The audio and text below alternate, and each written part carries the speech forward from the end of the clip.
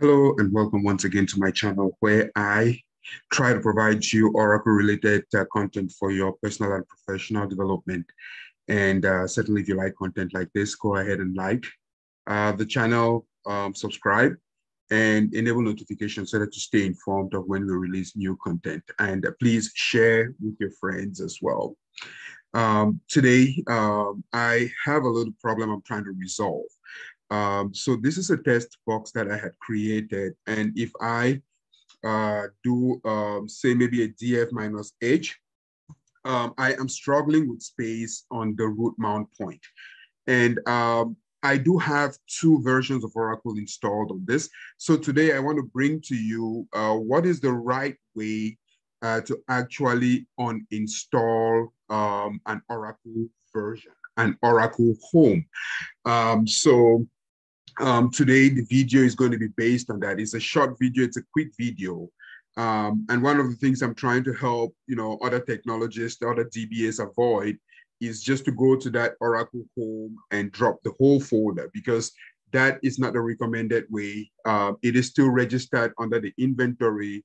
Oracle, still recognizes that version of that database is still existing. So let me take you guys to what I have currently installed here. So if I cd, I'm using the recommended path for Oracle, Oracle product. So under this location, I do have two versions of the Oracle database software installed.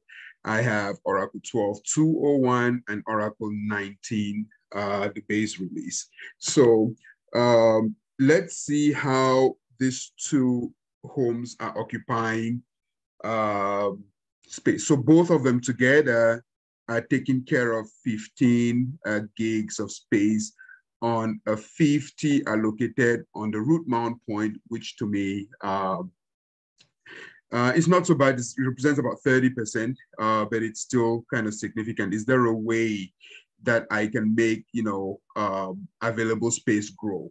So if I go down a little bit deeper, du minus sh, and I go granular per version, so 7.2 gig, for 12.2 and 7.1 gig for 19.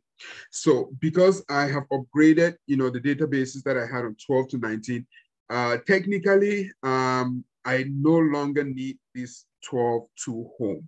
But if you're in your production environment or your development environment or at work, and you're not struggling with space, my recommendation would be leave it the way it is.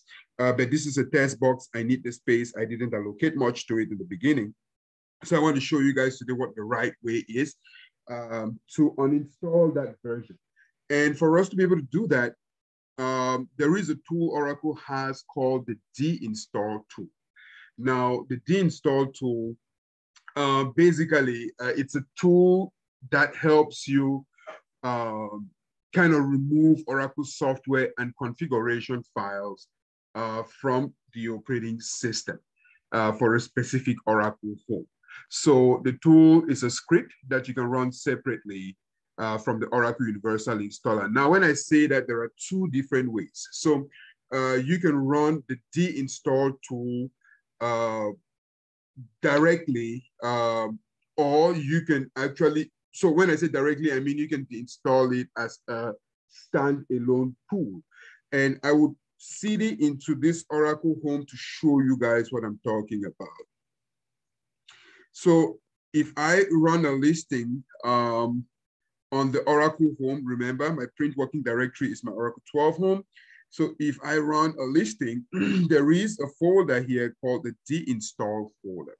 Now, if I cd into this Deinstall folder and I run, let's do an LL this time, there are some files.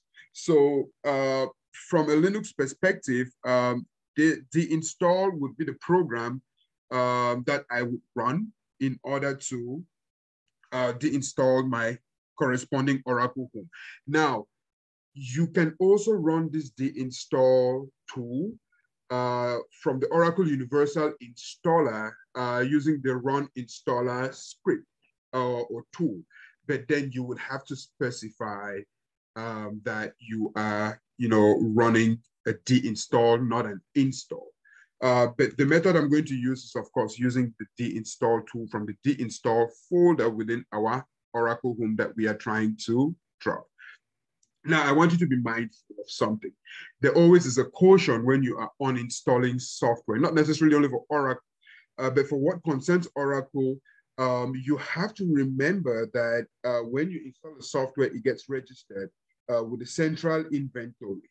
And running a deinstallation, if you no longer have some other Oracle homes that are registered with that central inventory, it is going to remove the admin file, the configuration tool logs file, the checkpoints file, the diag file, the Aura data file, and the fast recovery area file.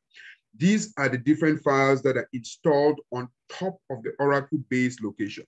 And when I say Oracle base location, during the installation of your Oracle software, it asked for an Oracle base, which is U01 app Oracle. So if I run a listing on U01 app Oracle, now let's ls-l, that way it lists in a line format. These folders, if the home that you are deinstalling is the only Oracle home that is on this Linux box or in the central inventory, all of these files are going to be deleted alongside it. So you want to be mindful of that. I'm not worried about that right now because I have a 19 home, which is also sitting on that Oracle base. So none of these folders are going to get touched.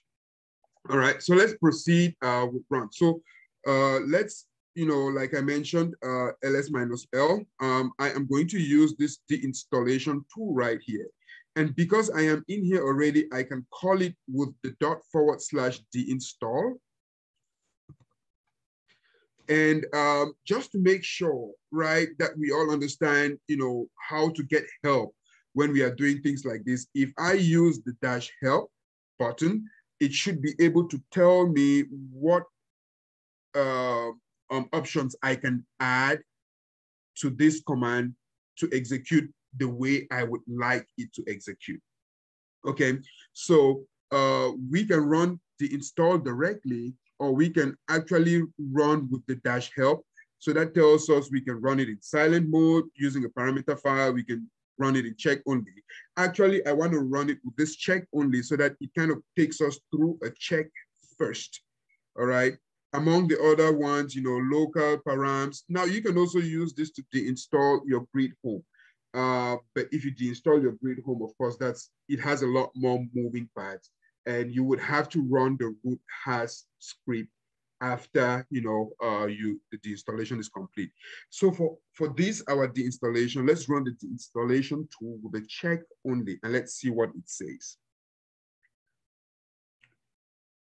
So when the check only completes, it's going to give me a report when the check only completes. And then after that, if everything looks good there, then of course I would go ahead and run the deinstallation like that. So it's asking me the first question. So it's going to try to look at the home and see what is configured to run from that home. Two things mainly: if there is a listener running from that home, and if there is a database running from that home. So it identifies a listener that's running here. So enter dot to deselect all. I'm just going to leave the default, which is, of course, it is going to deinstall this listener 12. Okay, now it is going to specify a list of databases that are configured to run from this home. I don't currently have any. If I had any database here, then of course it is going to show me the list. And of course, if I hit enter, of course, it's usually the default. So let's take a look at our deconfiguration check operation summary. So the Oracle home listed for deinstall is the 12C home, 12.2 home. The inventory location where the Oracle home registered is U01 app inventory. Following single instance listeners will be deconfigured. So I have a listener 12, like I mentioned, in that home, which is going to be deinstalled. So checking config status for CCR. CCR, I mean, I know a lot of people really are not familiar with this, but this is when you're talking about Oracle Configuration Manager, right? It is usually not configured by default, and CCR actually stands for Customer Configuration Repository. We're not going to talk about that much in this, in this video, but it has a lot to do with Oracle Configuration Manager. So there is a response file that was created for this. Log of this session is shown right here. Any error messages from this session would be written to this. So let's take a look at this just to see if we had any error message. So let's cut the contents of that. And we don't see any errors. We cut the contents. There is nothing in this file right here. It says error messages. If there were any error messages when it was running our deconfig check operation, it would have been written to this file. So what that tells us is if we do want to deinstall this home right now, we can just issue the command deinstall, and it's going to bootstrap. And then, of course, we are off to the races with deinstalling that Oracle home. So let's do that. Now, if I don't want terminal output, I could use the /silent,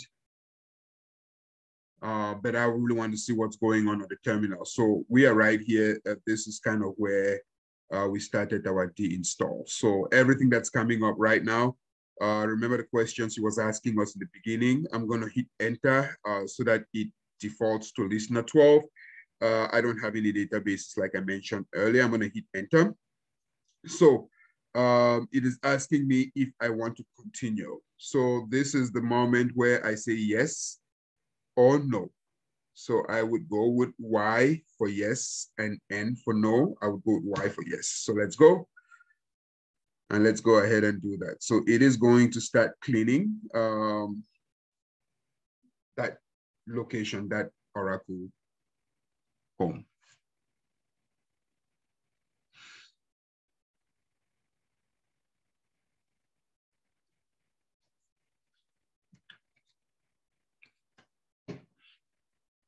Just detaching the home, and that was quick. So it is now completed. So this is our deinstallation clean operation summary. It successfully detached Oracle home from the central inventory on the local node. It successfully deleted the directory, the Oracle home directory on the local node, and Oracle Universal Installer cleanup was successful. So if we have to review permissions of the contents of U01 Oracle app, and like I mentioned, this is in the event that you didn't have any other homes, it would have deleted those folders I mentioned. So the diag, Aura data, fast recovery area, checkpoints, config tools, logs folder. All right, so if there are no Oracle homes associated with this, manually delete that and its contents. No, we have a 19C home in our case, which is of course associated with that Oracle base.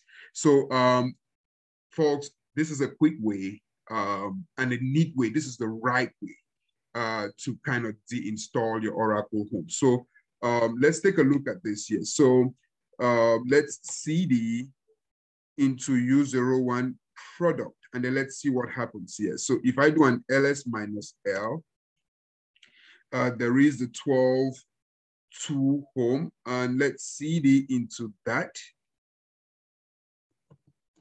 There is the db_1, which has been taken away. So this folder has been deleted.